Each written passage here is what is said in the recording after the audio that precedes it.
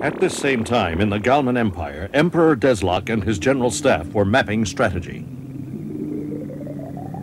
Gentlemen, our 4 task forces have thrust out from the heart of our galactic nebula and have conquered virtually every planned area. The time has finally come for us to face our greatest foe, the Bollar Federation.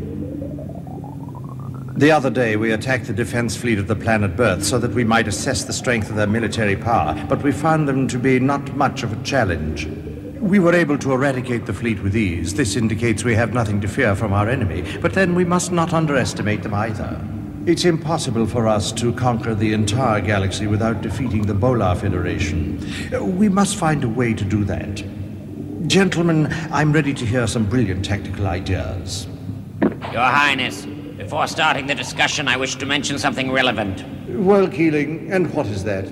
Through my informants, I've learned that the Guardiana followers in the Galman Empire are planning to rebel against the government.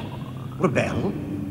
Before our final showdown with the Bollar Federation, we must do something about the followers of the Queen Guardiana faith here at home. Otherwise, they may incite other followers throughout our empire to rebellion, and our ventures of conquest could be seriously hampered. The mastermind of this plot is General Hegel. General Hegel? What's the matter? Now you seem so pale.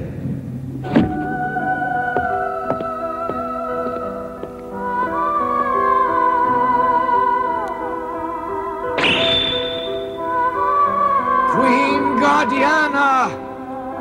Queen Guardiana! Queen Guardiana, a mystical figure in the legends of the far reaches of space, perhaps ruled the entire galaxy and offered each star peace and love and wisdom.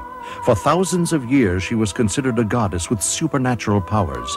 It was believed by some that her powers gradually diminished, but despite this, Queen Guardiana has continued to exist in the hearts and minds of many followers as an object of religion.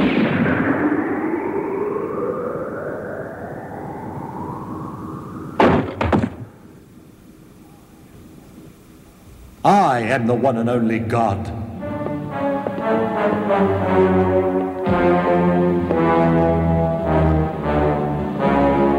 So, gentlemen, shall we resume our conference?